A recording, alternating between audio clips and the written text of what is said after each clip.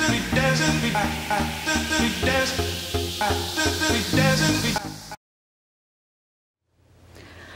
everyone, and welcome back to my channel. Excuse me. Obviously, as you saw in the title, it's pretty obvious what we're going to be talking about into the video, and as you can see, my boyfriend is getting deployed. And actually, he technically is not, it's not called being deployed, like he's not getting deployed. It's actually called a short tour, and a short tour is when you go for a year in the military. But I just put my boyfriend's getting deployed because so you guys can be like related and understand it, because I didn't even know what a short tour was until he told me. Devin told me about 2 weeks ago, and we've been together for 2 years. If our 2-year anniversary just passed, and it was really a big shock for us because he wasn't on the next on the list to go. I'm not gonna say obviously where he's going. Where he's going, he'll be safe. Where he's going, he'll be safe. And it's just something that unexpected happened, and a lot of changes are happening because of it. Not necessarily negative changes, just a lot of different things. And it's really hard for both of us. It's really bittersweet, and it's really upsetting, you know, because he is leaving for a year. And it's just hard because, yeah, no, I'm in school right now, and I can't go with him. Even if I was married, I couldn't go with him, so kinda is still like a deployment. You know, he can't take Shiva, so obviously it's gonna be, you know, a challenge, and it's gonna be hard at times for me. And it's hard for school, you know, like he's the person, you know, that is there for me when I have like my breakdowns or when I'm upset or anything that's going on, stress, and it's just hard that he won't be there for that. I mean, I'll be able to talk to him and stuff, but physically he won't be there. And I'll be here. I'm not sure if I'll be living in this apartment. I might be moving once again. And you know, it's just tough. There's a lot of different things that we have to discuss. Really trying to look at it as a positive thing. You know, that's the only way I'm gonna get through this, is us looking at the positive perspective and being positive for each other. Sorry guys, emotional. We just found that out 2 weeks ago, and he leaves in October. I didn't say that. So he's leaving in October, so thankfully it's not within a month that we have to get ready. I would not know how I would handle that. So at least we have time to figure things out and whatever. I am switching into the acupuncture program right now. I'm in acupuncture and herbs, those of you who don't know me. And that was like one of the reasons why it was hard for my relationship, because he's in the military and obviously they can move him whenever unexpectedly and send him somewhere, and I'm in school and not finished.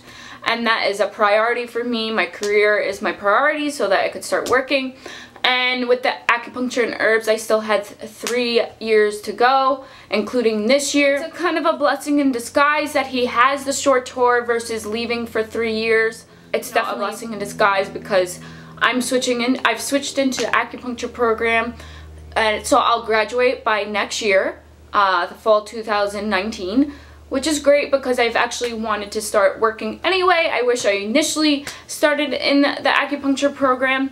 Not sure whether or not I will be doing the herb program after that, because it just depends where our next destination is. We do get to select certain places. He gets like top selection, but doesn't necessarily mean they will still pick one of those, but at least they will consider now in a couple of weeks where we'll be going.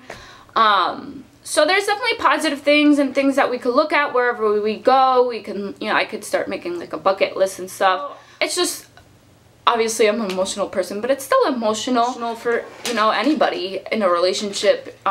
You know, we've been together for 2 years and now we're getting separated for a year.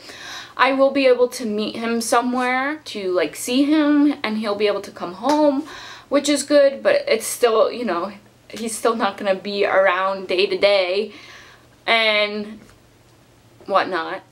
And it's just hard too because I'm in school and most of my family's in New York. You know, I have a couple people here, but it's not the same. So yeah, it's definitely going to be a challenging thing, but we're definitely, you know, at least I'm trying to look at the positives. And I'm obviously going to have my moments like I'm having right now, but I just wanted to express to you guys like what's going on, and that you don't think that like I'm not doing the challenge anymore, those of you who are following me. And just, you know, to be real, what's going on in real life, because we're humans and this is real life, especially for military people. Definitely, you know, looking at the positives in that situation and enjoying the time that we have, and I think it will, you know, build us a stronger bond. There's just a lot of decisions to make that I'm really not going to talk about here right now.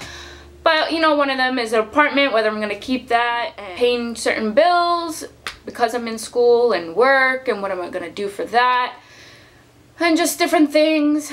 Sorry if I'm rambling. It's just a lot going on, and a lot of things that I have to take care of just alone with school to graduate in a year. There's 3 different boards that I will have to take. Each board is about $300. I have to like start saving up money for that. And then I have to take CPR this year again, and I have to take a CNT. It's a clean needle technique class in January or February next year, which is $150. So there's just a lot of different steps that I have to do. I also have to, you know, do 30 hours of volunteer work. And for me to graduate on time next year with the acupuncture, I have to load my semester. So that's stressful, you know, like that's a lot of classes. That's about 6 to 7 classes a semester that I will have to take to graduate on time next year, so that I could go to with Devin for wherever we're going next. I am thankful though that, you know, it's just a year and not 3 years, because that would have not been good. I am thankful for that. I think that everything is falling into place, and whatever goes on, it will happen in the right way. You know, the initial shock, I thought like my world was ending. Not like literally, but it's just a lot of shock and load to take on and to process it. I would say it took me like a week to process it. Now it's better, and you know, there's certain things that pop up. Not too sure what's gonna happen with certain things. Just, you know, trying to take it day by day and going with the flow. That's all you really can do, and it's kind of like life in general. Like it teaches you in life to go things with the flow, or just to enjoy things when they're the same and not always want new things, because he is leaving and I'm really upset about that. You know, that's my boyfriend, my love life, my significant other, and he's leaving. But that's also a good thing, because it gives me, you know, space for a year. I could grow our relationship stronger. But it's sad, and it's sad because he doesn't get to take Shiva with him. I have Fluffy too. At least he could have one animal, but he won't have that. And you know, it's hard. It's sad. Going through with strength, and hopefully everything will just work out, which I believe it will. I believe everything happens for a reason. That doesn't mean that things aren't hard, or things can be emotional, or whatever it is that I'm trying to say. That is just an update of what's going on in my life, and hopefully this can help other military people, relationships, or vice versa. Not too sure how that works, but I just wanted to give you guys an update of what's going on in my life. And again, this is a journey, so you guys could come on the journey along with me. I don't know what else to say. The cool thing about the military is that we get to travel, and traveling is definitely on my to-do list. So I'm excited to see where we're gonna be going next, and I can't wait to tell you guys where we'll be going. And that will also help too, because I can, you know, start making a bucket list, or we could start discussing like different ways to different things that we could do there, and what are we gonna do, and that could just help make the time go by faster. And a year isn't too long, you know. I can't believe it's already March, but when you don't have that person around, you'll definitely notice it, obviously. So I'm gonna see you guys in my next video.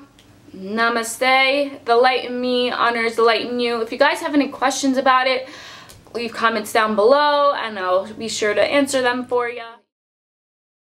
Hi guys, and welcome to the Poissants channel.